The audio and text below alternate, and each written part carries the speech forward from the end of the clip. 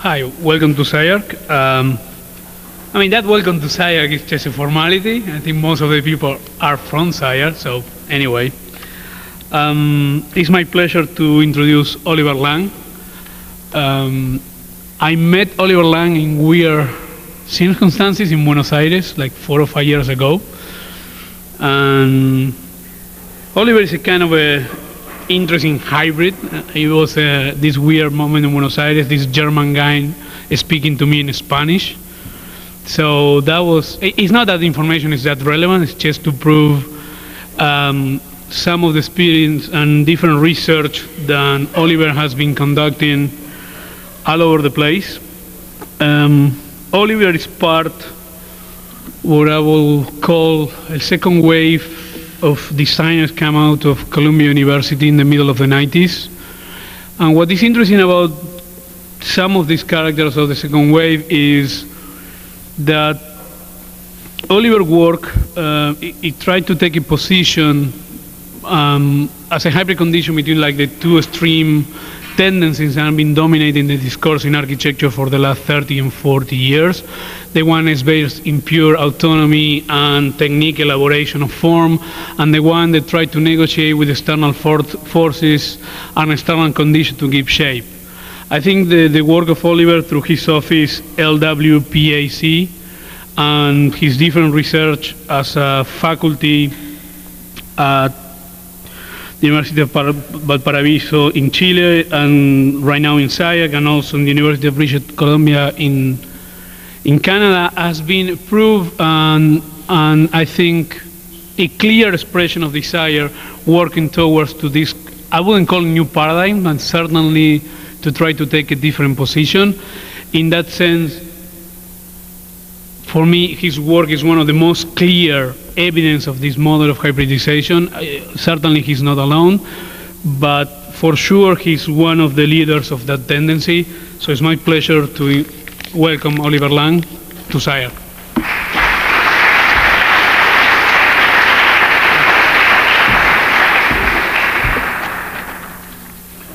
Thank you, Hernan, for the kind words. I hope this works here. It's a great pleasure to be here, and even in his absence, I really like to thank Michael Speaks and Ming as well for inviting me to teach this term here as well, which has been really an outstanding experience with the students, and as always, I've learned a lot from the students, probably more than they've learned from me.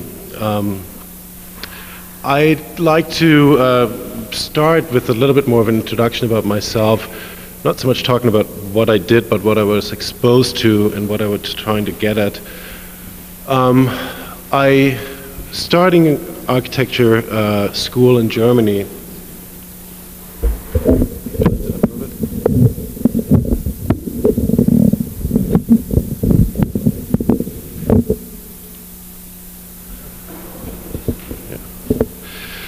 Starting architecture school in Germany made me fairly quickly realize that there was a certain perception about what architecture is, how it should be practiced, what the relevant issues are, and it was very technical. Design was very much driven by solutions thinking, and I wanted to see what other positions were out there, and I moved to Barcelona to study there with Enrique Mirais. And the most interesting thing in this, despite studying at the ETSAP, which was fantastic, was really to simply see how the same thing has different meaning in a different culture, and look at the different kind of cultural practices in Spain, and starting to compare them in Germany. And by living there, not just being a tourist and doing a quick kind of experience shopping, but actually living there and being immersed in the culture itself, only then I started to realize that for me, the one driving force in my own work and research is really that kind of moment of difference. So a second realization happened was that the evolution of the city itself, the way how architecture relates to it, is something that we can try to plan to a certain extent, but it also depends hugely on certain historical events, like in Barcelona, the end of the Franco regime, and then Spain becoming part of the European Union. That paired with Barcelona being the host of the Olympics in 1992 sparked in a kind of enormous discussion and change and growth that completely transformed the city in its nature, and that nobody, I think, like it happened, could have anticipated, and changed the urban fabric. Further, then the wall came down all of a sudden in Germany, and so I went back to Berlin to see what was happening there, and of course it was again a fairly dramatic change in the overall cultural environment and political reality, and to see again what kind of methods people were trying out in that moment, what they were, heavily leaning in the case of Berlin on history, basically, because they had no grounds to stand on. They didn't know where to go from there and how to take advantage of that opportunity. Showed to me that the way how we're actually working as designers, as driving towards a kind of solution, was something that's supposed to be implemented for 20, 30, 50, or even longer, more years than that, didn't really seem to work. There was this first thought that a piece of architecture, by the time it's conceived, or the first thought has been had about it until it was actually implemented. Within those years, the changes had somehow made projects fairly quickly obsolete. Moving on to New York and seeing New York itself transforming itself to I think what it wanted to be for a long time, but not just a kind of cultural capital, but also the kind of economic changes that happened and the kind of restructuring, even though the fabric, there wasn't much building going on, but the kind of restructuring of the kind of programmatic territories in the city were tremendous. And then probably one of the most significant experience that I've had was when then, after graduating from Columbia, I was invited to teach at an architecture school in Valparaiso for many years, and seeing really again how people were really engaging with their urban fabric in again, it was the end of the Pinochet regime, and so that was very interesting for me to again see this transformational process there, and how that relates back to culture. And then I moved myself to Vancouver to stay in North America on the one side, but also to understand more about Asia overall. I guess if somebody would have said 15 years ago, I've tried to be in many places, people would have thought you try to be pretentious, but this, I think today, it's really just part of our everyday being and research, that we live in one place and we're practicing wherever an interesting field emerges, or some interesting adjacencies to our field or opportunities simply arise. So this lecture really does not attempt to give any answers or to provide any kind of recipes. I don't have any recipes so far. Our practice is really just evolving over the years, and rather it attempts to raise some questions, and I believe in each question maybe there is a part of an answer or an interest already in it, that I believe architecture should be confronted with. I will try to take you on a little journey into about a dozen fragments of my research and practice to illustrate some of my concerns. Further, I will seek to explore the potential mutual benefits that professional architectural practice and interdisciplinary design research can obtain if they are understood as fundamentally interrelated and accordingly are executed in a co-evolutionary fashion. And this issue of co-evolution has been really the kind of heart of our practice, to see how is the relationship of practice, research, and how do they relate to each other, how do they inform each other. Me being a kind of teacher slash researcher slash practitioner, I couldn't really practice without researching or teaching, and I couldn't really teach without practicing. And so for me, they're fundamentally interrelated, in which a kind of hypothesis is created somewhere. It's been tested either in the design studio, it's been tested in our office. And that sparks more research, which then feeds back. And so the notion of feedback as something that then ultimately can drive the evolution of intelligence is, I think, what I really like to talk about tonight. Another co-evolution that I'm very curious about is what I mentioned before, the kind of fairly dramatic urban transformations that we can see, but architecture always being conceived as something fairly static within it. And so how can we deal with an architecture that in itself has to adapt to transformational processes. And just to give you a little example here, and we could probably pull up hundreds of these comparisons, but on the right-hand side you see Hong Kong in 1950, Hong Kong in 2000, and the big construction site in front of it here is already filled by now, while we're speaking, with another 2 800-foot towers.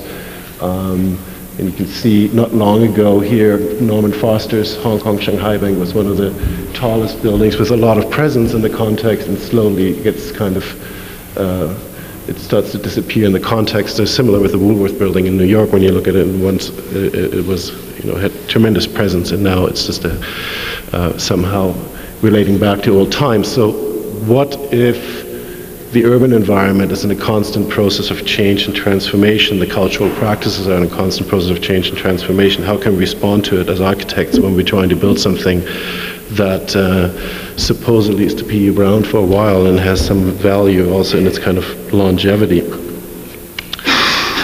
So there's three issues, I think, in our thinking that's important for us. Is the urban fabric, the architecture, and then the practice models themselves. And give you kind of a hypothesis that by now, it's a few years old actually, but it's still something that we're interested in, and it will evolve, I think, overall after a few years, once we've reached a kind of first moment or milestone of research. Context. Urban culture has become increasingly complex for the process of design and the architectural intervention. Progressively challenged by the impact of technological innovations, global network economies, and cultural interdependencies, architecture today is more than ever inextricably woven into the dynamic multiplicities of this context. Emergence, which relates to architecture itself. While the physical elements of architecture remain to be static by nature, its inherent actions, relations, and conditions are under constant flux and have become largely unpredictable. In today's architectural discourse, the ideas of chance, change, vicissitude, potentiality, interdependency, temporality, and performance have now either replaced or at least coexist with the former preoccupations of form, substance, permanence, and language. Caused by the atomization, hybridization, and convergence of both building programs and lifestyles, emerging building typologies have become virtually interchangeable, while lived work and leisure activities are now in many ways indistinguishable. Practice. The profession of the architect is going through a paradigmatic shift from being a solutions provider to an interdisciplinary design consultant. Ideation, speculative visions, research, and scenario studies are today as much part of everyday design practice as are, sorry, I was going to flip the right page here, integration of intelligent agents in composite materials or robotic construction, mass customization, marketing or branding models, differential media, or subversive art. Now, with its relation to practice, one issue came to my mind when I talked, had the great opportunity to meet with some fairly important developers and then the CEO of the China Club, in the China Club in Hong Kong a few years ago. And they basically just looked at me and said, Oliver, we don't consider architecture to be a professional service anymore. We don't really need any architects. We have it all figured out. We know how to build towers. We have our engineers. We know the ideal floor plans. We know the economical models behind them. And we need you to really just put a face onto the building and design the lobby. And so I was starting to wonder, where's actually the value of what we're trying to contribute? How can we start to relate, not just to a kind of intrinsic discourse about architecture that relates to its own making of form and language, syntax, production techniques and so forth, but it's always within itself. How can we actually start to engage with the notion that a lot of people out there don't really understand what we're doing all day long and don't see the value in it? So then we were wondering what kind of design operations can be invented that have the capacity to both mediate within this complex context and to potentiate the ideas of architectural constructs. What kind of research processes need to be generated that inform these design operations in order to generate more adaptive and performative urban spaces of cultural exchange? How can we formulate open-ended and evolutionary techniques that produce rigorous research and precisely formulated proposals while avoiding the trap of laying the foundations for isolated problem solvings. And number 4, what are the potentials that are offered by digital design processes today and robotically assisted fabrication, or digital, the realm of the digital overall, to help us with this?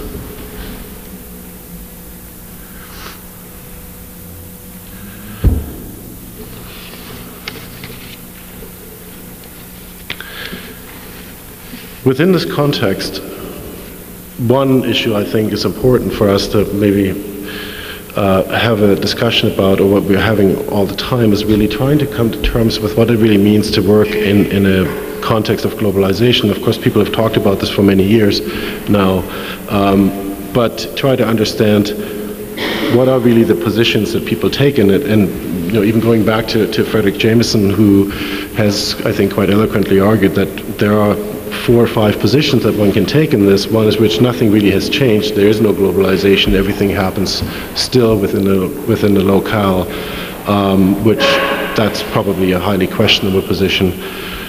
Or you could say there was always globalization. Even hundreds of years ago already, people were going around the globe and trading and doing all kinds of things and exchanging goods or there's an affirmation of globalization in a world market, but current networks are only different in degree and not in kind to previous ones. Or it's simply a multinational stage of capitalism, but it doesn't really affect cultures per se. So if we look at globalization from this perspective, then what are the things that have actually really changed? And I would think that it has not just changed in degree, but it actually has changed our environment in kind, as with the research that we've conducted, we've seen over and over again in many different places that yes, models are exported and imported, and they've become a kind of dominant language everywhere. But interestingly enough, it is really the offset that the local has to offer at this moment. Like Deleuze talked once about the evolution of language, and in it he basically said that the reason why language never dies and why it's not static is because they're dialects, and the dialects constantly deteriorise and change the way how the language is, and therefore it is a constant process of evolving, and it becomes a kind of manifestation and a tool for cultures to unfold. And I think very similarly that this process of subtle differentiation is really where the relationship between the two come together. And in many business schools, for the longest time people have talked about understanding the local and catering to it, and then all of a sudden it was think global, act global, and I think all these positions are now being revised in something much more subtle and much more with a much greater range of grayscale to understand what are the real interactive forces in there. But one of the problems in this is, of course, that the people who drive the global economy, they're trying really to get it right, but what they do within this, of course, that they still don't quite understand that the real things within it is exactly that kind of local force that differentiates the global. And so they've seen it for the longest time as just an obstacle that need to be overcome, so that models that were developed and standardized, highly standardized, could be exported anywhere in the world. But that doesn't seem to happen too well anymore, even within the last few years. I think a lot of companies, large companies like Coca-Cola and Nike and so forth, realize that they have to respond with much more agility to what's happened there. And that sparks a very interesting discussion about the whole notion of mass customization. How do you actually take a strategy, how do you take products and so forth somewhere else and have built into it a kind of intelligence that allows the product to be translated, adapted, reformulated according to a local condition, global condition, or local condition, yet not losing some of the things that made it actually initially a very viable product. So for me, that nevertheless, the one most driving force that we can see through globalization is really the fact that we all of a sudden can see choice emerging from this process. In many, many ways of choice for communication, where we can see almost in any country in the world, people can choose their service providers. They can go hardwired, or they can actually start talking on a cell phone. the whole technological infrastructure is much more varied and provides, from companies to communities, a much greater possibility to unfold the kind of entrepreneurial ideas. The image as a kind of global language, as I think Sanford Quinter argued quite well, is that really is kind of replacement of the text within the image starts to kind of also suggest to us that we have a choice in lifestyle and we can unfold those things in many ways. The shift from a social society to a market-driven society, the multinationals that are emerging that are now trying to re-territorialize the kind of globe to their need and starting to relink themselves. So when we talked about the multinationals in the mid-90s, I think we had a very different understanding about them, what they're actually now. And a lot of companies actually, instead of grouping a lot of businesses, what they really try to do is find a lot of local expertise around the world and then link them back to their overall operation. The issues of transaction, distributed global manufacturing, all these pose really challenging questions, I think, to us when we think about architecture. It's not something that is just locally made and produced and put together, but we're in any building today. We get glazing systems from here, and we get plastics from there, and some steel comes from China or from wherever, we don't know. And we'll have to still make it part of our design on an everyday practice. And then emerging cultures that start to take over, like tourism becoming one of the biggest industries in the world, or if it's been predicted now that leisure and entertainment will even outnumber tourism, but tourism and leisure and entertainment together will basically be the driving forces behind the global economy. But choice seems to be, for me, the most dominant thing, because it actually relates back to what people really want. It just relates back to human desire, like the same thing, like people want to talk on the phone, they want to have a choice when they can call, where they can be called, and so forth.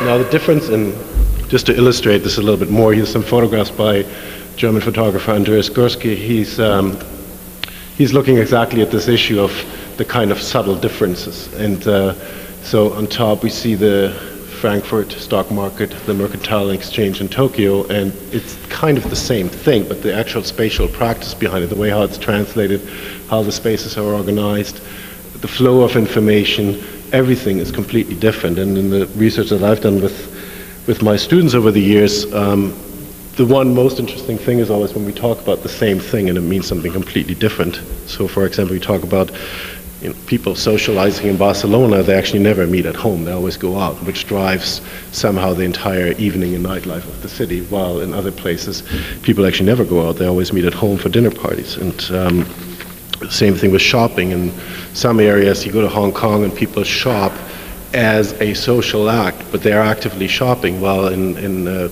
parts of South America that I get to know, especially in Chile, the places where shopping happens become, in a way, kind of gathering places where people meet, talk, and so forth, but a lot of the actual goods are really a kind of stage, a backdrop of dreams and so forth, and the act of shopping itself is not so prevalent.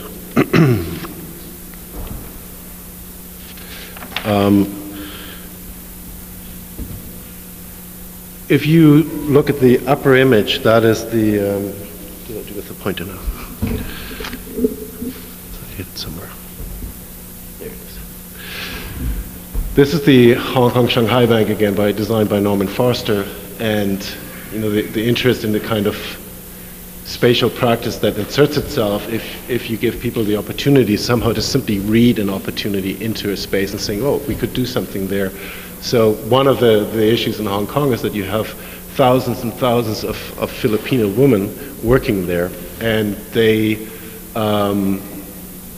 work in homes doing cleaning and services and so forth, but they want to get together somewhere, and so they basically occupy the entire downtown of Hong Kong on the weekends and inhabit every single space they can find. All the skywalks that connect on a 15-foot high level up to all these lobby spaces are completely taken over for barbecues, fairs, exchange, music, and so forth. And it all comes from a model that they developed in which they said, we'll just leave the ground floor open. If you leave the ground floor open, you're allowed to build a few stories more. So the actual lobby of the building is up above here. They have this big glass belly hanging here. And then there's the escalator that takes you up into it. And so the kind of spatial practice differentiating the space in itself and taking advantage of it became something very important, similar to here. Like every moment is seen as an opportunity to set up some kind of exchange and trade in relationship to traffic and traffic jams and so forth. And these pictures taken in North Africa. Now, back to the issue of, in the process of globalization, that the multinationals have really tried to come up with this model of standardization that is exportable. What is really the outfall from it? And here's a little quote from J.G. Ballard. Wherever there's a vacuum, the wrong kind of politics creep in. Look at the century ahead, an upholstered desert, but a wasteland all the same. And I think in many ways, even though this is from a fiction,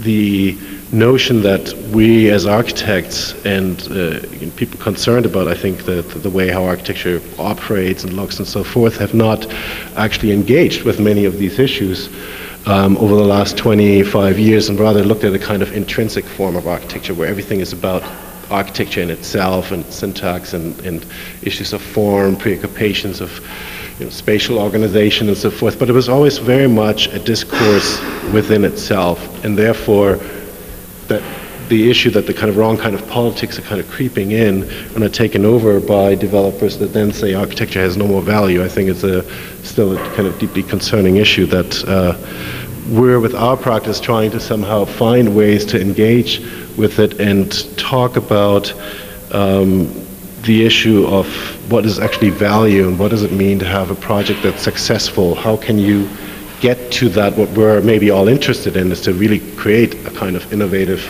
architecture, but from there I think we'll have to maybe step back and look at it a little bit closer. So this little story here, we run things. Years ago, people took for granted that the future meant more leisure.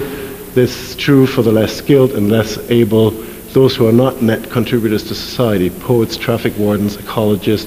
For the talented and ambitious, the future means work, not play. No recreation at all, only a special kind.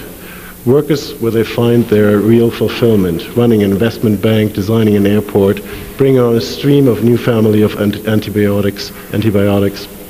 If their work is satisfying people, they don't need leisure in the old-fashioned sense. No one ever asked what Newton or Darwin did to relax or how Bach spent his weekend. At Eden Olympia, work is the ultimate play and play is the ultimate work. Eden Olympia is a kind of fictional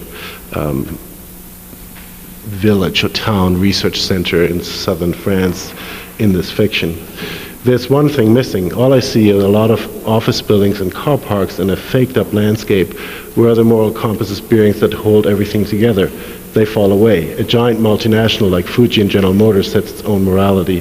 The company defines the rules that govern and have engineered in a sensible response curve. We can rely on their judgment, and that leaves us free to get on with our lives. And in many ways, I think that's what we're seeing right now with franchising and so forth taking over. So the question is, where is the limitation that I think, how does this all happen? Why is it that we as architects seemingly can't find a way to engage with this differently and try to invest something in which we can actually show that there is a different way of going and that there's value in contributing with something much more complex and not so profane? The main issue for me is in the relationship between the concept and the idea. The history of architecture has always been looked at as through concepts in limited discussions or discourses of representation. Concepts are preserved within implied limits of qualitative and quantitative variation of representation. Limits are caused by identity, opposition in reference to, analogies through conflict, resemblance in perception, analogical visions of a priori or empirical concepts. Concepts operate with effects, and concepts only designate possibilities. And that, of course, works perfectly in a world where we communicate through images, where everything has to be extremely reduced, has to be quick in order to communicate it. But it is not evolutionary, it's static, and it's about a reference to something that is already known. So how can you, within this, create a kind of evolution and innovation? And I would argue for a process that really engages with the notion of the idea. Because ideas are related to their cause. They imply virtual or potential multiplicities. Ideas are open-ended and ideas are incomplete. And that's, in our work, actually has become very important to introduce this notion of incompleteness. Ideas are in a process. They're never an end to something, but it's ongoing. They operate by condensating the information of singularities and unpredictable becomings. They require progressive determination in the linkage of initial and adjacent fields. And with progressive determination, I mean that we actually take a position in our idea, and we don't have to be worried that we would lock ourselves down because we know we're creating a process in which feedbacks are integrated in this, and therefore a kind of process of continuous differentiation can start to happen. And I hope I can show that in some of the projects. Ideas become operational methods in which systems are continuously transformed through varying degrees of stimuli. They are basically open-ended feedback loops. And if we would operate with them as this, what I'm proposing, implies, it would really require a kind of very non-linear approach. It's accessible. It could be started from any given point. You don't have to say you have to start at the urban, move to the architecture. You have to start at the architecture, move to the urban. You could start at the entrance of a building. You could start with a set of data. It doesn't really matter, because at the end of the day, it's all a way of how you bring this together, and then keep basically as many of the balls up in the air as long as possible and extract information from this continuously.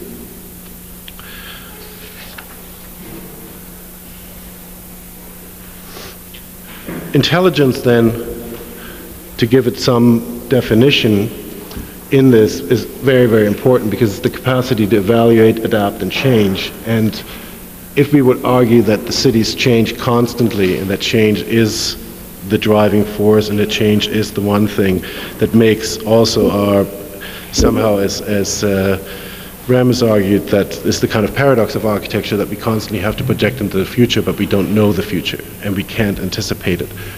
But what we can do is we can try to think about some issues that are actually value issues within society, within culture, that are fairly permanent and that keep on coming back. The fact that people want to be social, I mean, that's, or that people want to communicate, I think we all know that that is a very permanent force. But what we don't know is how they actually do it.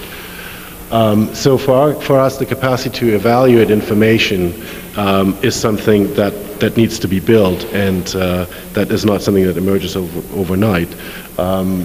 To adapt and to change, then, is that feedback process in itself. And the same thing, I would think, I'm not trying to argue for buildings that are intelligent, that can constantly change, but maybe something in which buildings have the capacity in which people can reevaluate what they find, where they're not engaging a kind of universal condition, but conditions that are actually quite specific, but in their differentiation have multiple access points in themselves.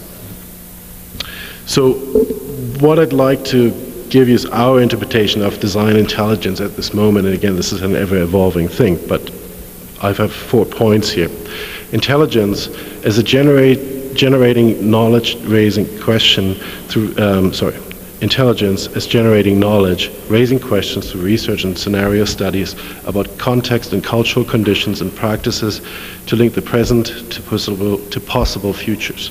It's not trying to find the answer of the future, but thinking about possible futures to basically help us kind of brainstorm through some scenarios. Intelligence for the design process, or for an intelligent practice in itself. Develop an agility to the ever-changing project parameters in conjunction with marketing strategies. Intelligent buildings, making buildings more responsive or give the capacity for them to be more interpretive. This can happen in a twofold way. distributed difference that catalyzes different practices or making architecture an interpretive challenge. Or B, design as a platform to which added are specific components and temporal aspects. And the last, number 4, would deal with intelligent fabrication, in which mass customization, distribution, and assembly in global networks, rapid prototyping, research, and material science, and so forth are linked. So basically, when we started to look at this, we started to realize that we have the wrong tools. We're looking at our environment in a very limited way. We're looking at our own profession in a very limited way. We're also somehow really not engaging with the actual potential that buildings have to contribute to the urban environment overall. And that was actually a bit overwhelming at a moment some years ago. I think, how can we deal with this if we have to somehow retool ourselves and retool the field almost on all fronts? And so what we've decided for ourselves, that we would kind of take a kind of step-by-step approach, where we would take certain aspect, and wherever there's a possibility, we will try to test it, feed it back, test it in the next project, feed it back, and so forth. The issue of actual implementation became really important to us, because we thought we could never actually really find out what the value of our discussion is if we are not trying to implement them in some form or another.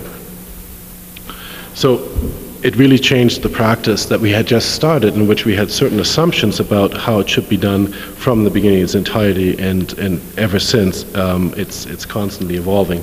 So one item back to the issue of practice was simply the way how we think and draw, and I find it interesting enough that the image on the left here by Busotti is the image on the second page cover of 1,000 Plateaus, and what this really is a way of redoing a notational system for music that is all about feedback processes between the different players, that they're all different players and they all play one larger thing, one larger song or oeuvre, and every single time feedback has to be created, and not a single one of these instruments can just simply look at itself.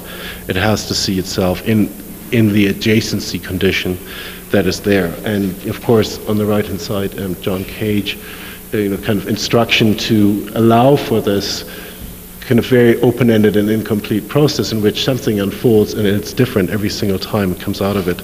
So the notion for us to think and diagram and draw somehow brought some issues, that some of which are very simplistic, like here the new notational systems that were developed by Karlheinz Stockhausen, simply to kind of engage with ideas of volume, volume fields, pitch, and so forth in music, and drive it simply from there. And because there was no way of drawing this before, he had to reinvent his own system.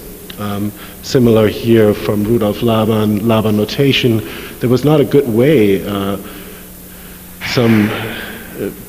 I think these are 1925 if I'm not mistaken, to actually draw a dance in relationship to the body, in relationship to space and stages and so forth. It was always drawn with the kind of just the tapping and the steps, but not with the whole relationship that the body had in the space itself. And so Laban had to reinvent the idea of drawing, which he did. And then this notion of feedback, and for me, the one thing that is maybe very much of what we're trying to do here, symbolically shown in the work of Jackson Pollock, but there's something in which knowledge is actually discovered. Something happens, it's what I meant with this entry point. It doesn't really matter where it's coming from, but a kind of knowledge about a certain act or intervention starts to emerge, in which on the first he just drips the paint, and then he goes over it, he goes back, and he sees what he's done in the first place, and somehow the movement of the arm and the specific aspects of the paint, the way how it drips, a certain kind of syntax starts to emerge that then gets more and more embedded into the image. And when you carefully study Pollock's drawings, they have actually a very strong syntax that is related back to this. So there's something in which the invention can really come out of the process itself every single time. And then there's also simply the way of, this is a drawing by Tschumi, in which spaces are simply not drawn or diagrams are not read as form, but they're actually read as something that informs the making of space. And so here one of the primary concerns was to create these fields for lighting, circulation, projections, and so forth that then inform the overall space. So here is one project that then we kind of started with. And so this is a few years old by now, and there's many issues to discuss about this probably, but what was interesting for us here was we were participating in a competition in Dallas where they asked in the brief to come up with a new node point that was a subway, a memorial for 10,000 workers who actually built a new massive interstate there, a tram station, shopping, and so forth. And the brief said very clearly that the political forces are competing very hard, and it's very unclear of what will actually come from it. And so we thought, why should we even bother to propose a building? What we really need to propose is something in which there is a way in which information, research, and so forth can actually be managed. And so we developed these kind of notational systems, or differential notational systems as we called them, that were basically just looking at all these different perspectives that you give to it and what that could mean for the space itself, and proposed this as a kind of nonlinear strategy in which then certain items, we're saying what are all the kind of participating forces, what relationship do they have, and that was linked then to this model on the right hand side, which was not architectural form but basically these kind of information clouds that would just simply show what would happen if you prioritize this over this, and what effect would that have on space, on the kind of spatial practices that could emerge from this. Here are a few examples, and of course, a lot of these things we've seen before, but these for us are really never meant to actually make actual form. They're really just meant as basis for discussion in which we simply create a range of possibilities for it and saying, what would that mean if we let certain items basically play each other off?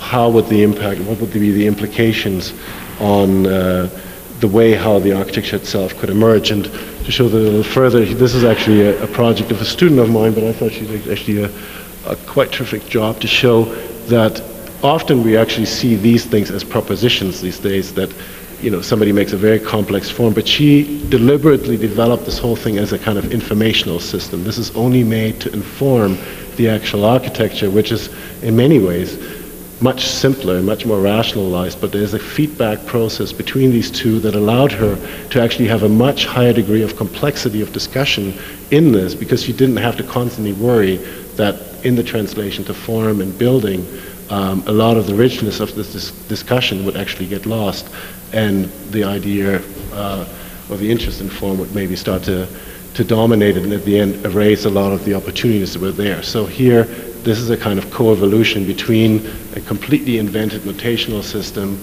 and then an emerging piece of architecture that came from it.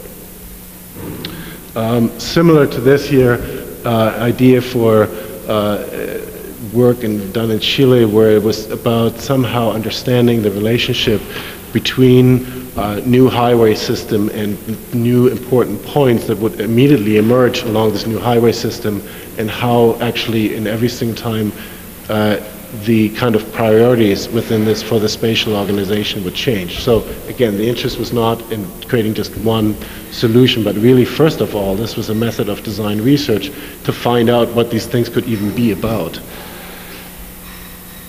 And then step by step translating those into spatial models with all their range and variations and so forth. Now from this we try to kind of become more systematic about this process overall in developing the kind of scenario planning approach and saying how and where could we start. And as I said, you can start from up here with criteria about a very small aspect of it and move to the larger issues, the larger urban or conceptual issues. But breaking it down in something in which feedback processes are basically first planned out and designed, and then even these maps change over time in each design process itself. But this gives us the possibility to really see the full picture of the project in all scales, and trying to be very articulate about what the issues and the criteria are, and then we can go back with our clients and talk through this and fine-tune these and actually set priorities within the design process itself that often really our clients, when we realize at the beginning of a project, they don't even know what their priorities are. So in the project, one of the first projects that we actually built, the notion of incompleteness became very important to us as something, you know, very much inspired by Solowitz sculptures here, where by simply subtracting from the cube and leave it open-ended, an enormous amount of possibility seems to emerge in variation from it, as to thinking that if other people would have to somehow complete this, what would they make from this? And somehow removing our authorship a little bit from this process and saying, if it's this is a proposal for, or a building for a new architecture school, and we were very interested in somehow giving the architecture students and the faculty the possibility to have a building that they can actually work with and constantly transform. And this happened simultaneously with the kind of transformation of Valparaiso itself. Here in this map, you see that that's the old relationship. That was Santiago, that's Valparaiso. And what happened over the years was something in which Valparaiso, of being the most important harbor in the area, step by step gets shifted, where the harbor moved up the coast into container and petroleum, where its primary functions more and more disappeared into something where ultimately it gets kind of absorbed by a leisure space, and therefore also changed the nature of the campus where we were supposed to build, which was right on the cliff in the center here, at the edge of the center of Valparaiso, in its entirety. And we were confronted with something where there was a conflict in the university itself. The campus is UN heritage protected. No building has ever had a different architecture for 65 years. And of course the architecture school wanted something somewhat contemporary. And so I'll show this in a moment, how we then responded to this. So back to the notion of people actually interacting with the space itself, we went back to some of the collaboration that John Cage and Maurice Cunningham did at coming out of the Black Mountain College, where everything was really about the kind of interrelationship between making the space, the set, and then the actual kind of performance in this case, or the kind of cultural practice that we were interested that could happen within the space. And developed very simple, in this case, diagrams. We realized that some of the diagrams that we started to do before were actually just too complex, but some of which started to simply show, we made a whole range of these, what kind of possible interactions, what territories of studio spaces, and what kind of breakages of these could occur. And you know, they become more complex, then they were boiled down again, and those were actually used then to have a discussion with the faculty, the students, the university presidency, etc., to translate these diagrams into basically some very simple shapes that then would, you know, enclosure, filtering light, sun control, certain spaces that would allow performances to occur for exhibitions, seeing this very much as a kind of piece of infrastructure being inserted, the roof itself being an amphitheater, and then the whole slope was a very simple thing. Here was the main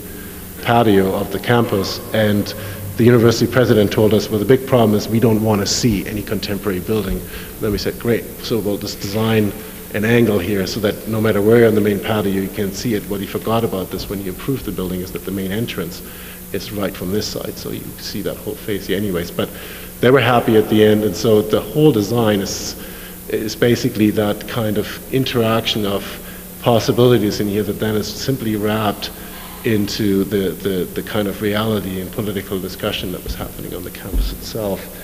But it created a space. Well, so this is basically the piece that was added on top of the roof. We opened up the front here to make these studios all part of the overall building itself, and then looking at the activation of the roofs themselves. The circulation was pushed on the outside. One of the challenges was that it's all earthquake zone, and it's this little fragile little building on top of it, and so the structure, we had to design the structure that it would actually in itself have no moment forces introducing on the base here, so that the load could actually be held up, and then it was designed to also kind of control solar gain on the side. This ramp going up here is a brise soleil. And so you end up with a space that basically on its interior it's very specific on the one end to kind of serve as a studio, as a lighting device, and have the structure being coordinated with these diagrams to allow for suspending elements and using this platform, for example, for lighting and projection in events, and yeah, that's how it's kind of perched up on top of it. It was really not designed. It just came out of a process. It came out of an overall discussion, and at the end we just said, well, why don't we just build this? I mean, it's not just a build diagram. It's really all the different issues, in a way, kind of mediated, came into this building overall. And the most exciting thing about it is really that in the meantime, I had a video about this, but I couldn't get it to work last night, how the students have actually over the years now on a continuous basis transforming the space that is in there and taking advantage of it in many ways, so that every single time a studio goes in there, they install themselves, they build a new space within the space, and they're using it now. It's actually become the most popular place for 5,000 people, house parties in Valparaiso for some reason. And the students actually use it, the school is using it as a fundraising tool to buy software and computers.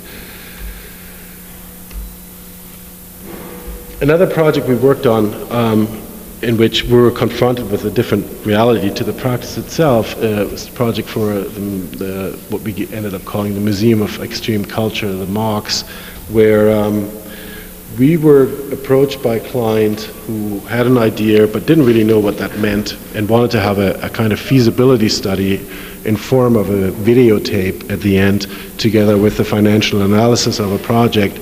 But all he gave us was basically a cassette with a soundtrack, and said we would have to design a building and animation and visualization that will actually work with the soundtrack itself. This project, all they wanted at the beginning was basically a tram station, which you see over here, and then some ideas of how you can actually convert a mountaintop situation into something that would be viable, not just during winter months in the mountains, but actually also in the summer for activities and so forth. And so we developed this idea of this museum that at the same time is a conference center, in which, in the sectional conditions, basically programs can slide from one into the other, and it's very much up to a kind of spatial management model in which how this sectional condition at the end will be used. And that was the key for us in the development with them, is to bring in the possibilities that you could constantly shift around how the building would actually be operated with.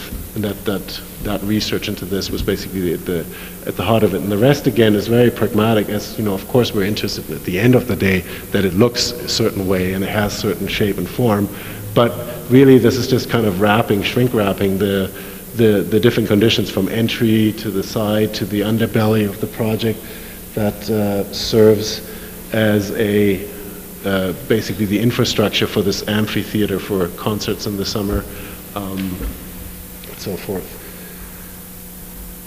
So you see this underside here is the whole cantilever, is that this whole belly is basically full with fold-out lighting devices and projectors and speakers and so forth, that then also can provide some degree of control for this space on the underside of it. One of the challenges where the form and the shape actually comes from, and again, it's a very simple thing in a way, that normally on a mountaintop, this is at 2,500 meters, so that's about 7,500 feet elevation. You get a lot of snow here, and so normally you get these pitched roofs. And so we said, okay, we'll have a pitched roof, but we shift it and get a skylight in here. And then the other challenge is that you can't, of course, drive a truck up there. So they told us from the beginning the challenge was that this would have to be assembled with helicopters. And so that started our research work in lightweight structures, deployable structures, modern composites, and so forth. And much of the structure then was developed together with an engineer and together with a company in Switzerland that had specialized in mountaintop structures, and they did the whole feasibility of actually spanning those 3 miles free span across this valley. And then part of this was also equally the challenge that was given to us is to develop the gondola itself. It's 480 people. In this case, it is actually carbon fiber with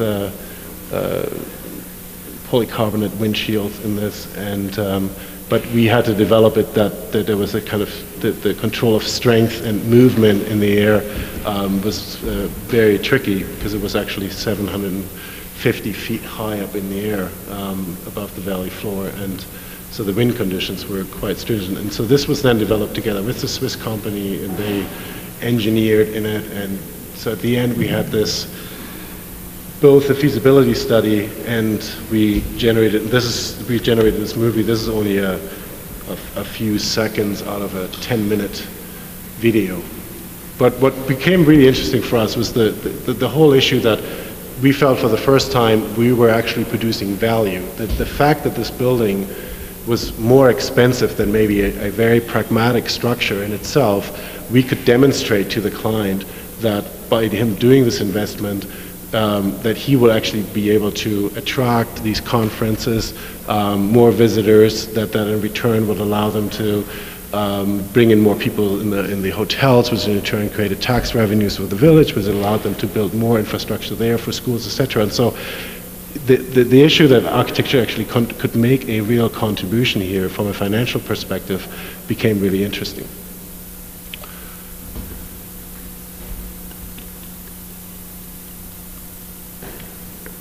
So this movie was really a bit of kind of storytelling with the soundtrack and so forth.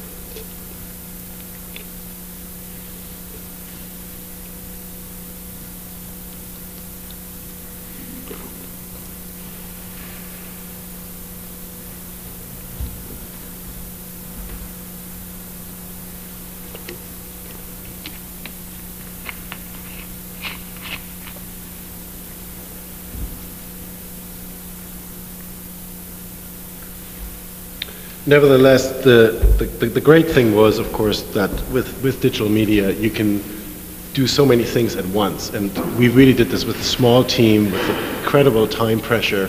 The whole project, we had basically 6 weeks for design, marketing strategy, development, engineering, and so forth. And using the digital media as a kind of key tool in which the design was done, in the visualization that were done at the same time. We could make these 3D files. We emailed them to Boston.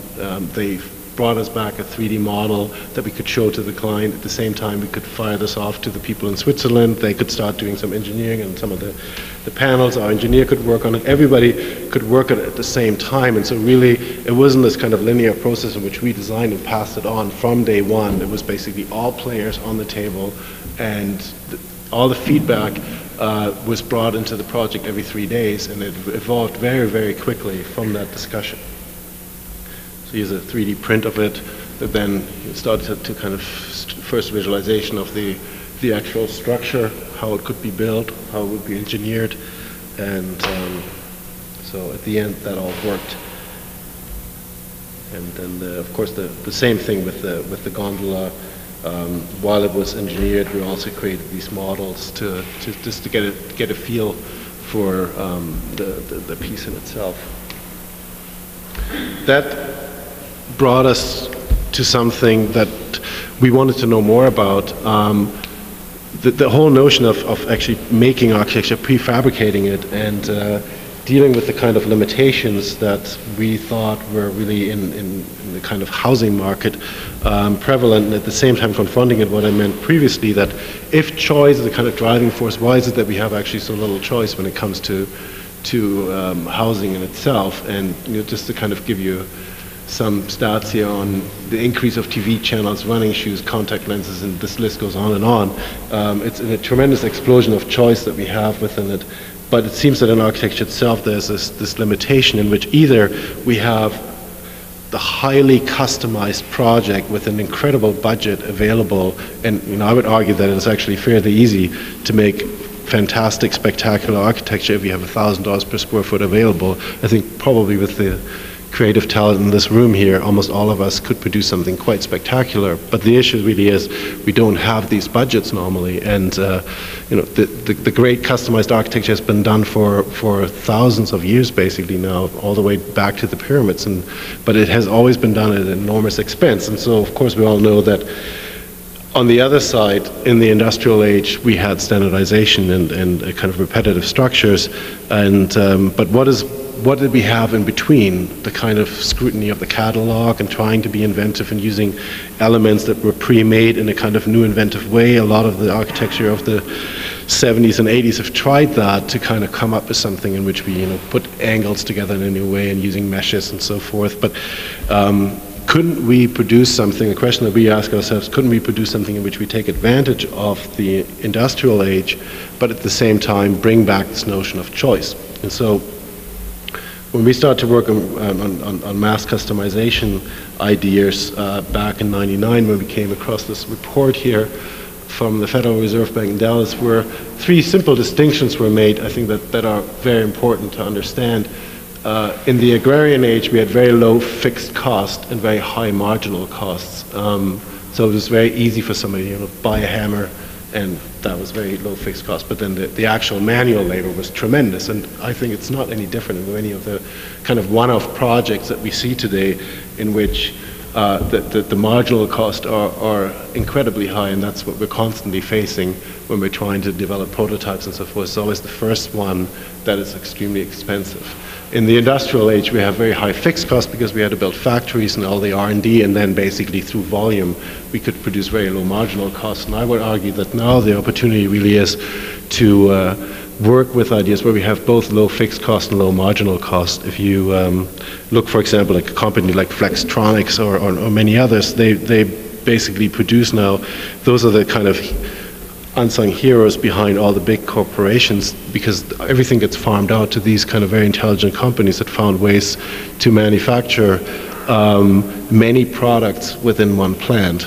And so there is the possibility, by using robotics and using digital technology overall, to get that degree of adaptability and customization into the process overall. We're not there yet, but every day more, and I mean, most of you playing around with the CNC machine and so forth, I think one can start to see that the kind of possibilities are there. And out of this, we started a research project that's ongoing, that always in the summers we'll work a little bit more on it, but it really also spins off a lot of things into the other project that we're trying to build, which is about doing a kind of idea of a prefabricated housing, not just a house, but really an overall approach. And so we looked at ideas of configurations, you may call them user groups. We looked at different design strategies of how to approach this, different marketing strategies, different fabrication ways. And the more we did of this, the more this whole thing expanded into an enormous amount of knowledge. And so we started to structure this a bit more and develop these kind of maps. These became these other kind of notations where it's always about the relationship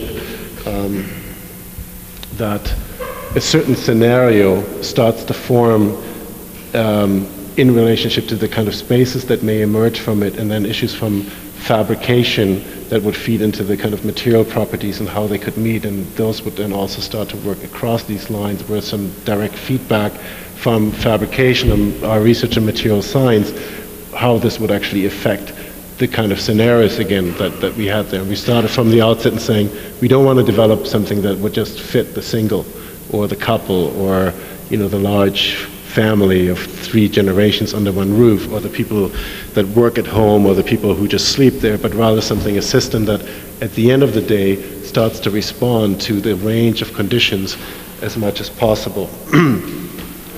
And further, there was an issue of, back to the value question, we looked at the notion of kind of compactness. And one thing we found out that was rather curious, by looking at all the developments going on around the world, specifically in Vancouver, all the floor plans have been reduced to something extremely standardized, always the same kind of layouts. And the main thing really for people is they'll have to pay a pretty substantial price these days to build, to buy their units. So in this case here, for example, you'll pay about $600 a square foot if you want to have a mountain view, which is still fairly cheap in comparison to many other places of the world. But to place this IKEA bookshelf that people shop for, and that's really cheap at $99, the fact is that to place it in your unit, because it occupies 2.5 square feet, cost you actually not $99, but $1,460. So we thought there's actually, once we're looking at this and once we're thinking about integrating certain issues of lifestyle and so forth into the building itself, there's the possibility to add that value to the development, in which one could very well argue that a building that is more integrated and more customizable from that perspective, the added cost of building features into it. Here's the kind of first spatial maps that we created from information access to built-in features within a unit would actually be totally justified. Part of this is at the same time also, when we deal with housing, we have to deal with the whole issue of zoning and so forth. So the first thing we did is just a quick scenario study of what one could do relating to certain zoning parameters that are actually localized, and by comparing different areas of the world, trying to understand how we can extract from this something that actually would become a constant, and where then the interest of differentiation or variation could be.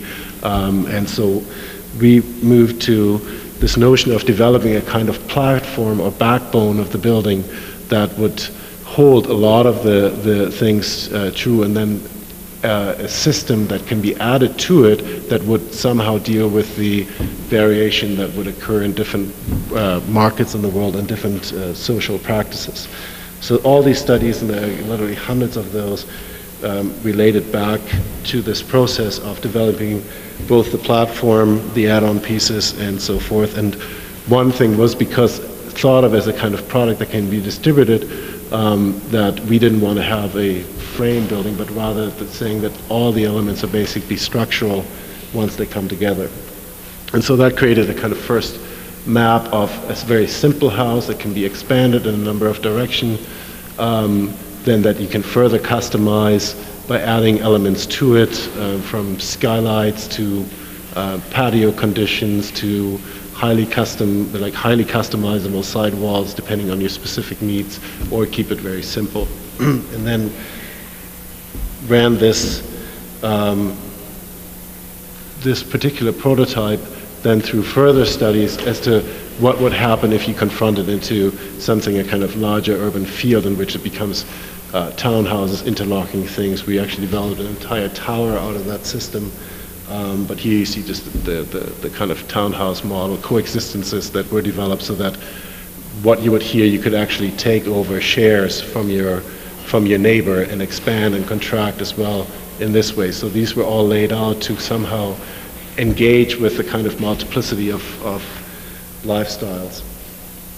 Then we thought, okay, we want to build this, how are we going to do this? And we got a project for a kind of marketing center in which they simply wanted to just have a media wall. And so we said, great, so let's see what we can do with simple techniques, vacuum forming and so forth, to develop something that in which we try to find ways to rationalize, to have something which is a completely differentiated landscape where all the curvatures are very different, but then bring it down to as few components as possible, and rebuild it from there. So at the beginning we had about 18, then it came down to 10, and the more we worked on this, the more we analyzed the kind of tangent continuities and from one side to another, and by flipping and inverting and so forth, at the end we actually realized that we really only needed 3 pieces.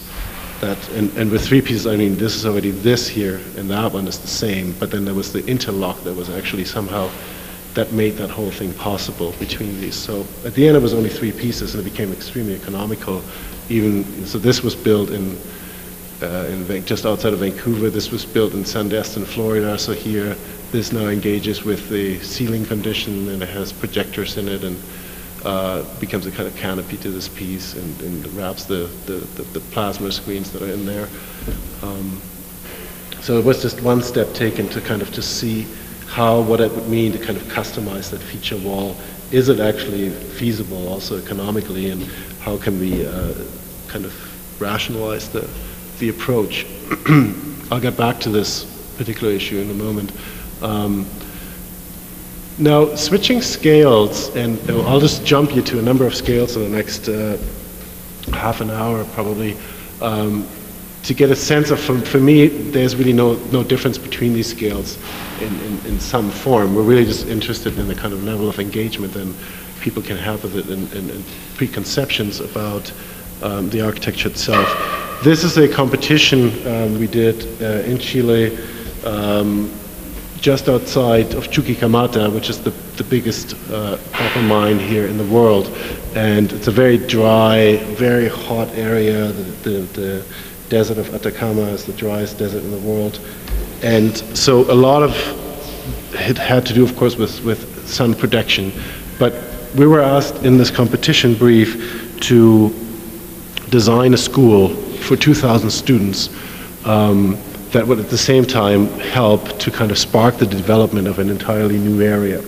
And so we went back and forth in trying to understand how a building that in itself, in its program, in its description of controlling security and all these concerns that they had, would at the same time act as a kind of catalyst for development. And so one of the things that we decided to do is basically erase the kind of boundary or territory that a typical building would occupy, and saying that the one thing we'll establish is that you can actually always permeate every single public building that they would develop in the city, and we would have to find a way in which some areas that are related to the ground, that are cool spaces, and some areas that are controlled by these huge shading devices that are suspended from here, would actually make each of these institutions that then at particular moments would relate to each other and connect. And other than that, all this basically becomes public space in between. And so you see that the gray grid was given to us from the city, and we just say, well, we're just going to overlay it with the red one, and then we just establish these network points as these emitters that would somehow start to activate, depending on, this is the school in this case, and there was supposed to be a library and a pool place and city hall and so forth. So this is the old city of Calama, and that's the expansion towards the airport down here. And then the different areas that we're asking for, from industrial manufacturing to very dense small scale housing and so forth. And so this is how we looked at this, trying to develop this further by actually developing the building. So that became that kind of territory of the in-between space, that where all kinds of things could start to happen depending on how active the school was, or if it was weekend or weekday. And we started to kind of map out and understand what the relationship between these kind of different cultural practices would be. And again, we just invented our own way of drawing these different activities and trying to find ways to translate them into the actual spaces. At the same time, we had to deal with the pragmatics and the sun studies that needed to be dealt with. And so overlaying these two then gave us a first very simple spatial diagram of where things would be or could be related. So you see this is the kind of lower space, and then these upper bars floating through it. And again, this is not a building, this is a diagram. This is really just thought to further develop the panels up on top that would regulate, depending on the programs below, how light and air would flow, and some solar panels in there and so forth, being the generator for the building. And then we took this model and basically started to cut it apart and become very localized in some of the analysis that we've done, and basically just went section by section through this project and looked at where are these moments of connection that were important, where is possibly for certain event fields, the sport fields, the larger gyms, and how they would all relate back to ideas, educational models, and so forth. And then that was the final the final model that was really all about this kind of continuous landscape. Here's the parking and the park. So this was the idea. There are the green strips, parks that run right through the middle of the school, and you slip your car under there. You just drive down these slots and park right below these. And then this is the main gym. That's the central library. That's the kindergarten. And that's a secondary gym in here, and that's the amphitheater and so forth. And then you have these bars basically hanging from this structure that does the solar control in here and create X-mass exchange. And here really what we're interested in is really create this kind of interpretive capacity where it's really not defined what these territories would be. We just played a number of games on those to see what could happen with them and if it would actually work if somebody would decide to do so.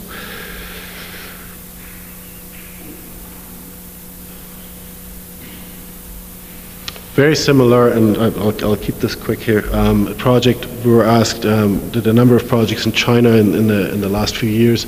That competition we didn't win, by the way.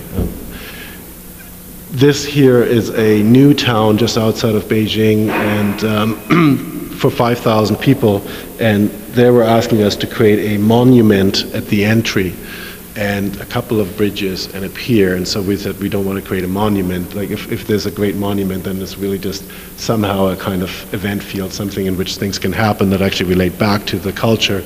Went to Beijing, talked to them, and realized that the one thing that the Chinese really love is the kind of marketplaces and places of exchange. They love book fairs and all kinds of things where they actually really install themselves on a very temporal basis. And so we really started to like this notion and engaging with it, and said, why don't we create something instead of a monument? We create a kind of a lighting field that's an infrastructure for those kind of things that could emerge, and then develop a language when each bridge becomes a kind of vantage point from where you actually start to understand the new development, and that's where people would really gather. So we proposed that all the kind of public plazas to be actually the bridges in some form or another. And so that's the separation. That's what we call the kind of three-finger bridge. So 2 lanes in and out into the village. That's the main entry. That's the lighting field that you would actually see from the highway here. So the tops of these posts are high enough. That's that one plaza here. That's the bridge on the side.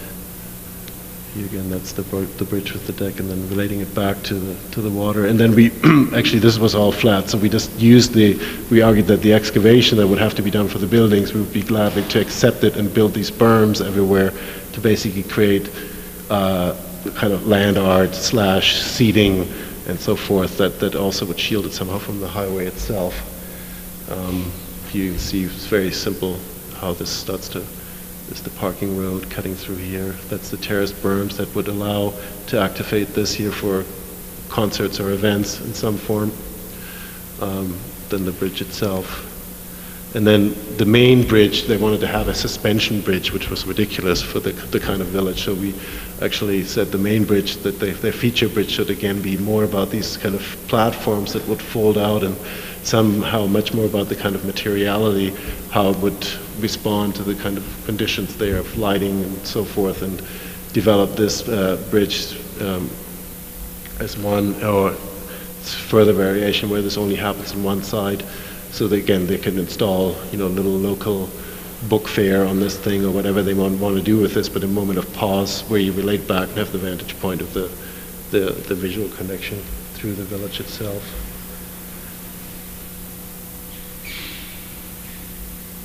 And then the last thing was this pier that had to be done in 3 different scenarios, either by itself, with the beach club on it, or with the sail club on it, or all of the above.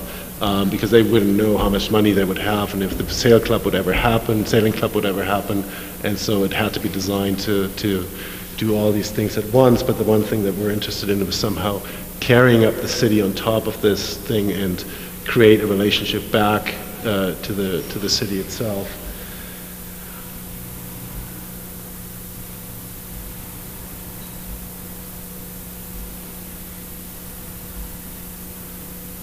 Now that project was actually approved and ready to be built until we were struck by SARS, and the whole government, the whole Chinese management ran away for three months, took their families to Australia and Canada, wherever, and it never recovered from it, unfortunately. But this one did.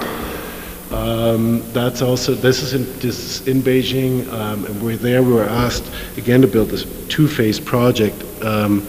First phase, it was supposed to be a sales center for a new city, and in which they show suites. On the other side have actually the sales activity, but then they wanted to move it into a park and turn it into a museum and a tea house. So we had to take that into consideration, how to develop it and design it. And the whole notion here was to basically create these prefabricated buildings that in which everything that would happen in there would relate back to some of the scenarios that we looked at, and then find a kind of systematic approach for this to be built fairly quickly, disassembled, put on the back of a truck and reassembled in a different location in which even the configuration of these two buildings to each other had to change. And this is now under construction, so this should be done in about a month from now.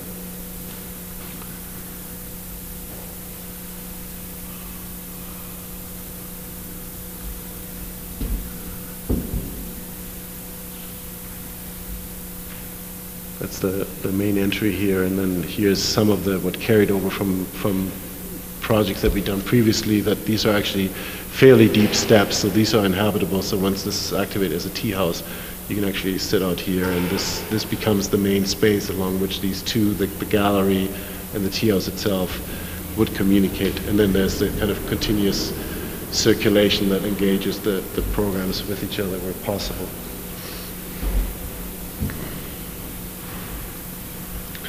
Okay, this project, the next project that's actually called, gave us then further opportunity to look at this whole issue with prefabrication and mass customization.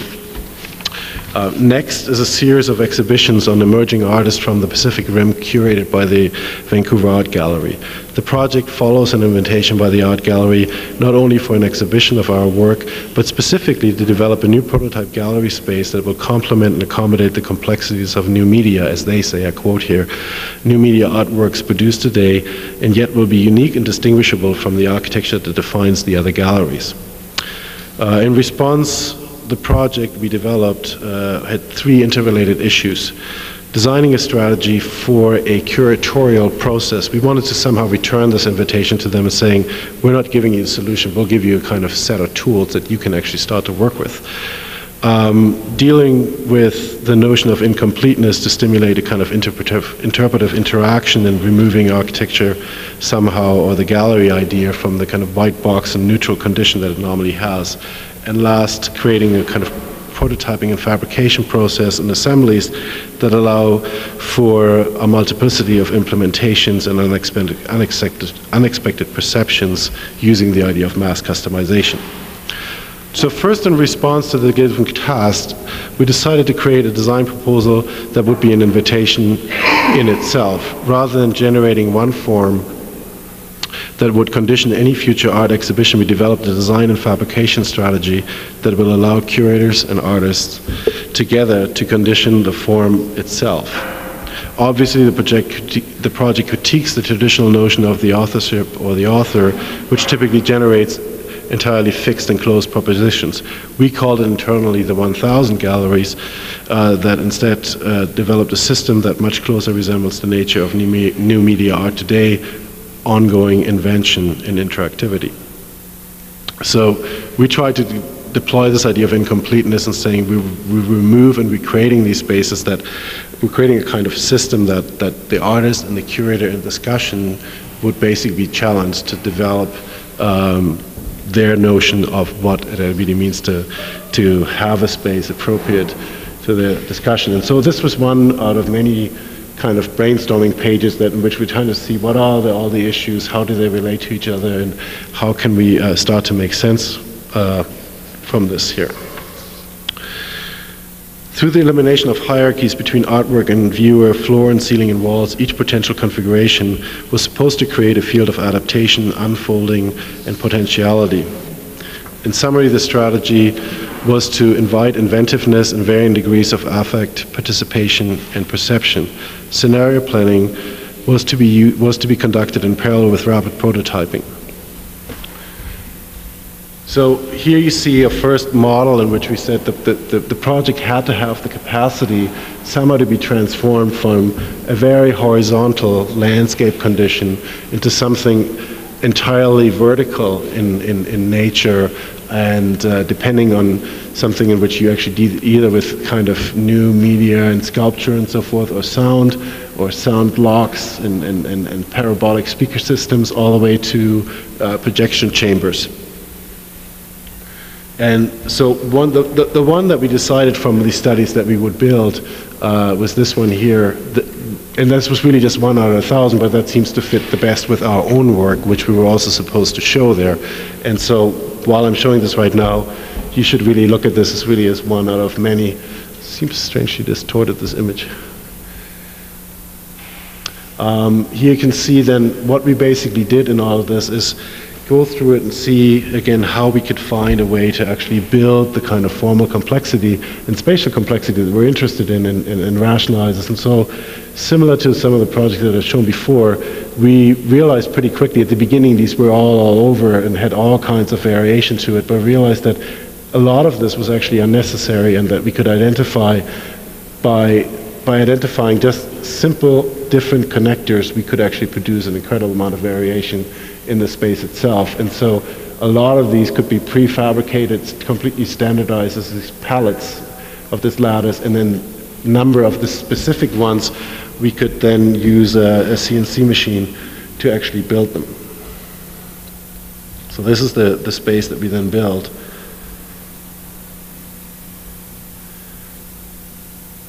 Obviously the CNC machine that then started to produce these elements in a very simple fashion, very rational in a way. And I know that, of course, our long-term goal is to make these things also to challenge the question of the kind of modularity that is still implied, but we're actually quite happy that you could at the end not read any of the modules. The modules didn't matter, really. It was more the continuity that matters, and that seemed to work the longer we worked on the project itself. The second layer in this was to think about how the materials in it would actually be able to perform a number of functions, from lighting devices to floors to particular embed furnitures and so forth. And so we developed a kind of 4 different types of corrugations that we can then use to control anything from building the floors to furniture, slip resistance on flat floors, and so forth, and use the machine. So here's a kind of lounge chair that is there, but it's flat folded, and the fact that it is corrugated actually allows us to, after the vacuum forming, to bend it into a number of different shapes. So it's not just this. In this chair again are probably 10 chairs implied, and you can build it and you can vacuum form it from here to the end, or the whole thing. That's up to you. So, this is a kind of super mold that we called it, that would still work very well as a chair from here to there, or all the way, or just from here to there. So there's, again, a kind of superimposition of a number of scenarios in the one thing. And then, of course, the vacuum forming itself. What is interesting about this was really that we used the CNC machine to mill in the path as a remainder, which actually creates a kind of micro corrugation, which added an incredible amount of strength to the material. This is just PETG plastic, but after having the corrugation running this way and then the micro corrugation this way, something that was only 3/8 of an inch thick was actually strong enough to have me bouncing on it. It was 250 pounds, no problem. And then it also created, of course, fantastic effects. Like, it's not that we're uninterested in effects. It's just the question what comes first and what comes last. But the way that it allowed us to control the light and make people in this particular space of an art gallery actually give them a very different consciousness of themselves navigating over these floors. Here you see the floors that were actually built into this. Having these corrugations together with the top sheet of this, then riveted together, made a very, very strong floor in itself that could do more than just a typical deck or decking system. And here you can see some of which the floor was actually made out of mesh, some was made out of the finer corrugation, and here you see that we just took a flat sheet and basically just milled a path into it so that in the extrusion you would just get a slip resistance into the plastic itself so that people wouldn't fall. And then this is the space at the end. Here the kind of lounge chairs that integrate themselves into the landscape. On the top we have lighting and projection and so forth.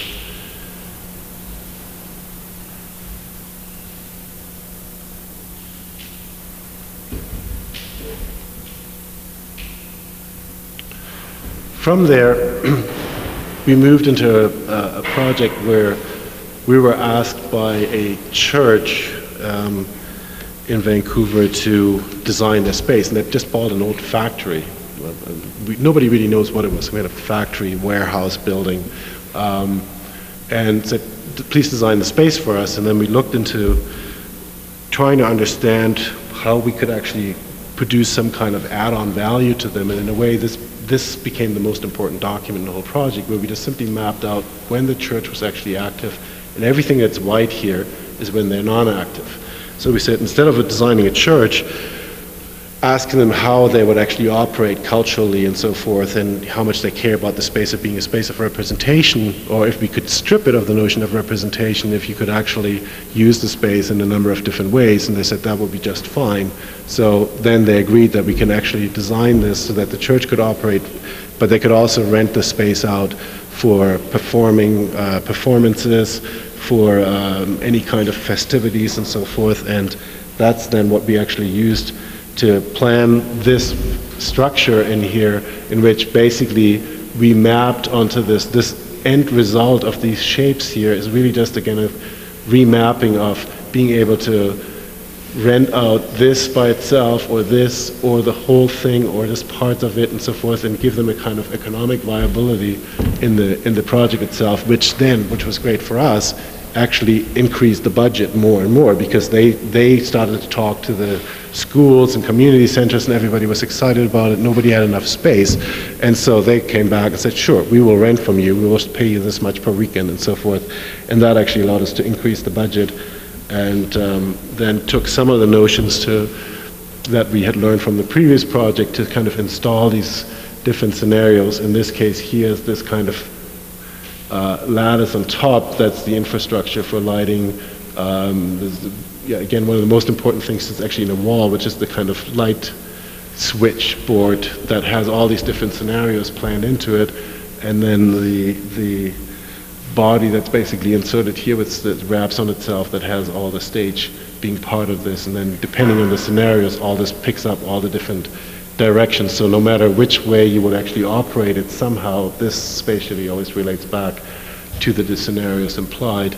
And so you have this kind of thick space of infrastructure on top and bottom, and then this body floating in there, and that's currently under construction as well.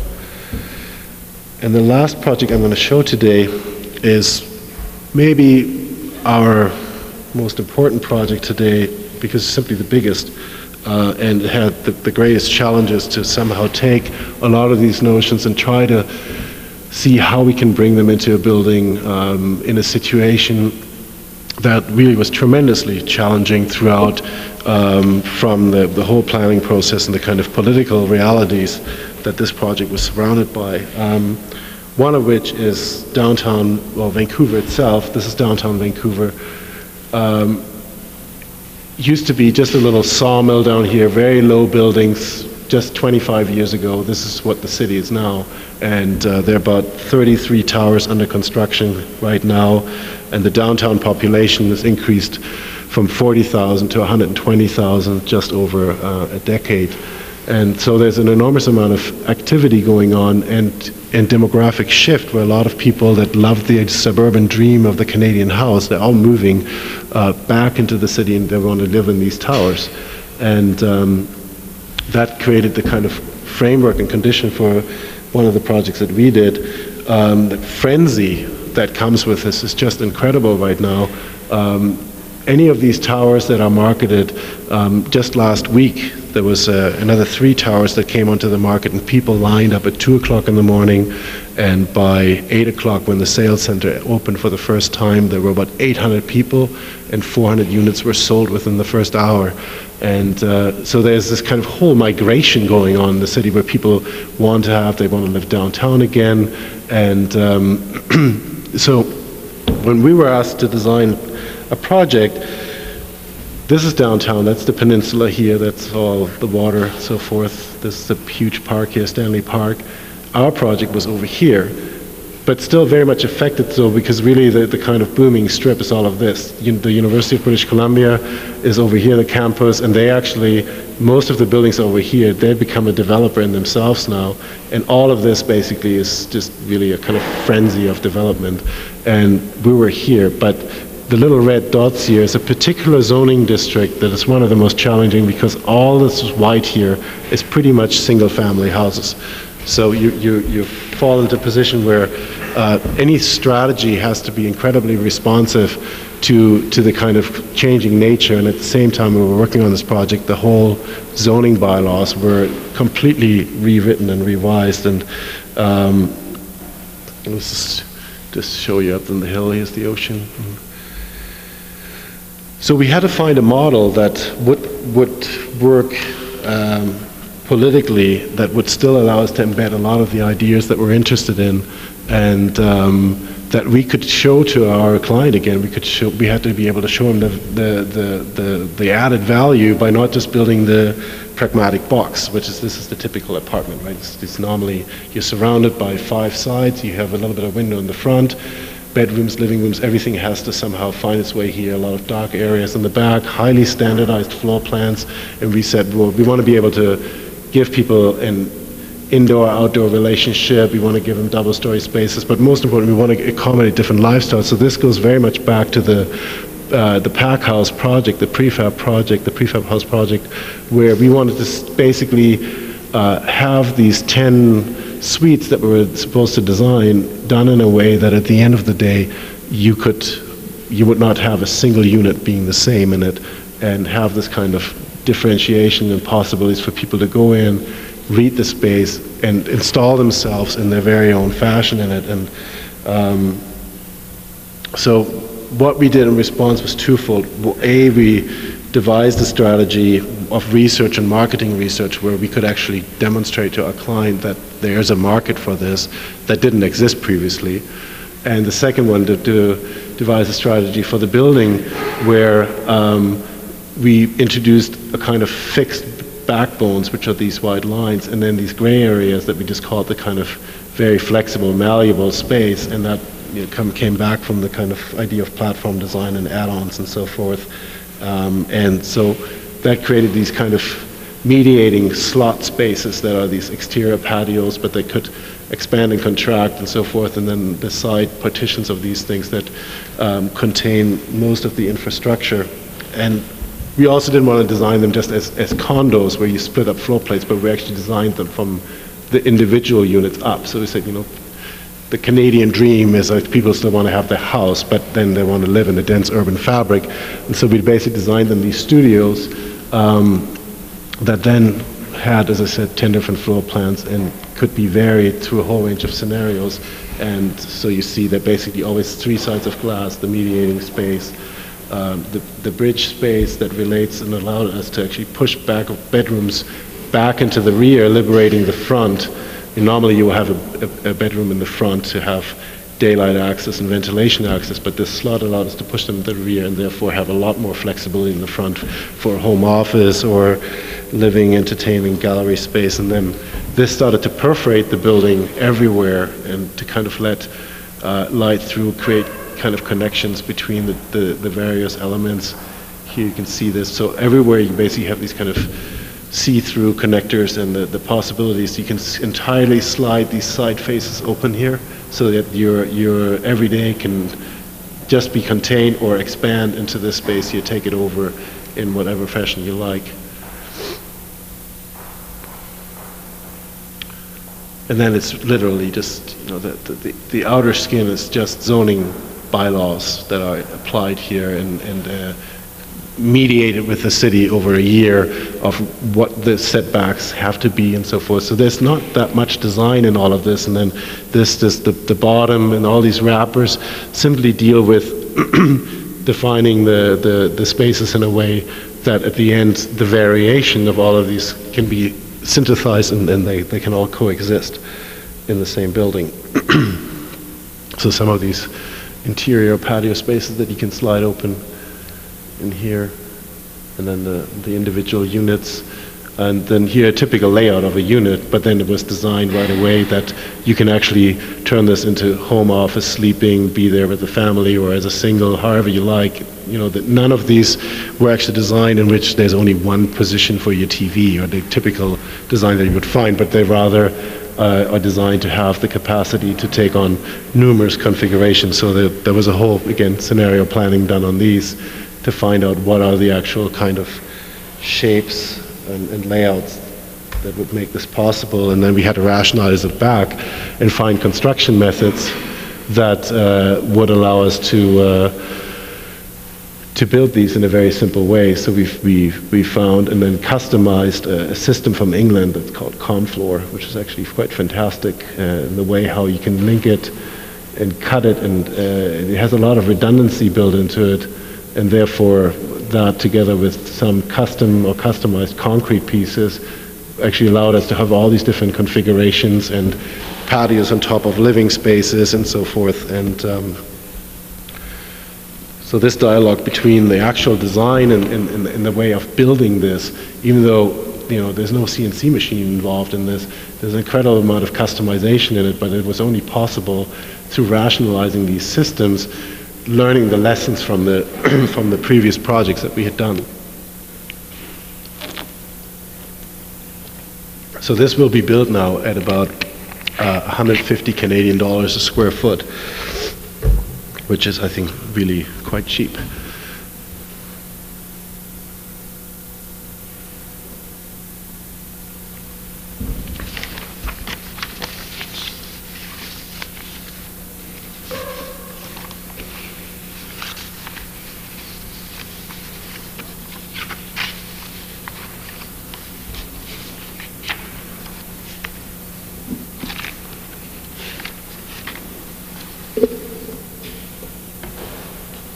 So you can see always the units, how they are actually interlocking, coexisting, and then by themselves there.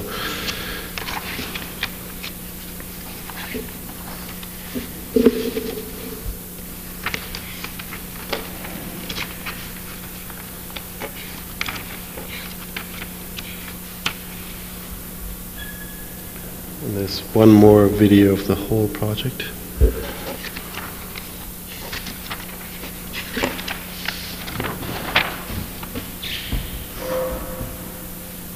So the whole front is a stainless steel mesh screen that's all adjustable. So every unit owner can basically, they can move them and slide them however they want, and that creates these different positions.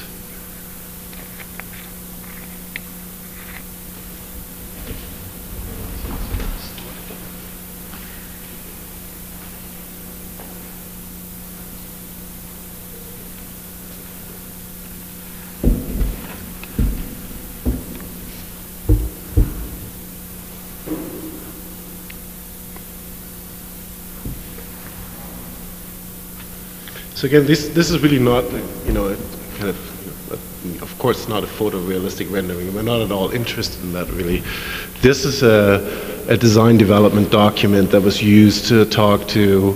This was shown to the city just to make them understand what the building actually is. It was passed on to the engineers and the consultants so that they can understand spatially and conceptually what was going on and what we were trying to accomplish. And those were actually very, very helpful, instrumental the whole time to get everybody on board. And then we brought the trades in and showed them these things, and it got them excited about the project, and at the same time it allowed us to not just draw up the project, send it out, and then have a lot of surprises. We invited, and this is something that we developed from the first project in Chile, we always invite the trades from the very first day we're developing a project, and we're basically detailing the projects with their input. by visiting their shops and understanding how they actually build and what their capacity is, and then we challenge them on their territory as much as possible.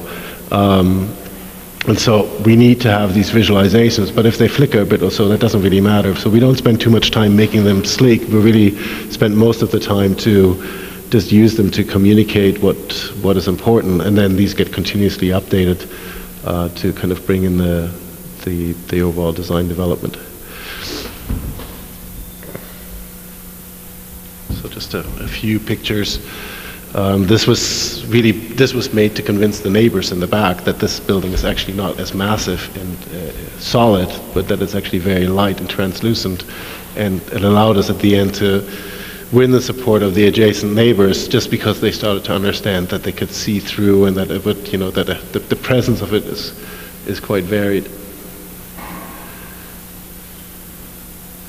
That's the internal patio. That's all the stairs are freestanding, and so that's why the walls are actually quite solid, because they're firewalls, but then we perforated all the firewalls with a certain percentage that was given to us from the city and from the engineer and so forth. They're also the shear walls, so everybody hated, of course, the idea to put in these slots, but at the end we could by mediating this maximum percentage of 38.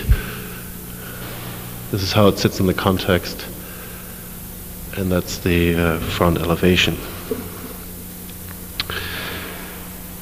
An informed architecture, I would argue, conceived in an open-ended, inclusive, and non-hierarchical way, and developed in a co-evolutionary process of differentiation,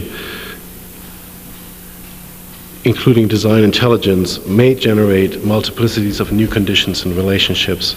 Rather than proposing direct formal translations that in the culture of change become obsolete before they have been implemented, an architecture based on design intelligence that is involved in all phases and involved in multiplicities within the process of difference,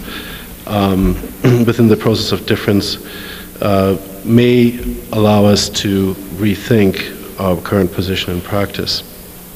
An architecture conceived in an open-ended, inclusive, and a co-evolutionary process of differentiation and inquiry based on design intelligence may avoid the obsolescence of either the conceptual and stylized propositions on the one hand or the superficial pragmatism on the other. Instead, it may engage with the true multiplicities of cultural practice in the broadest of sense. Thank you very much.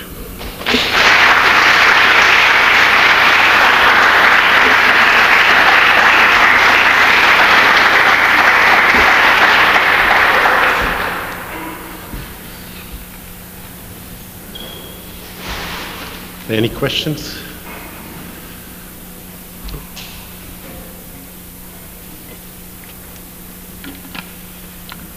Okay, thank you.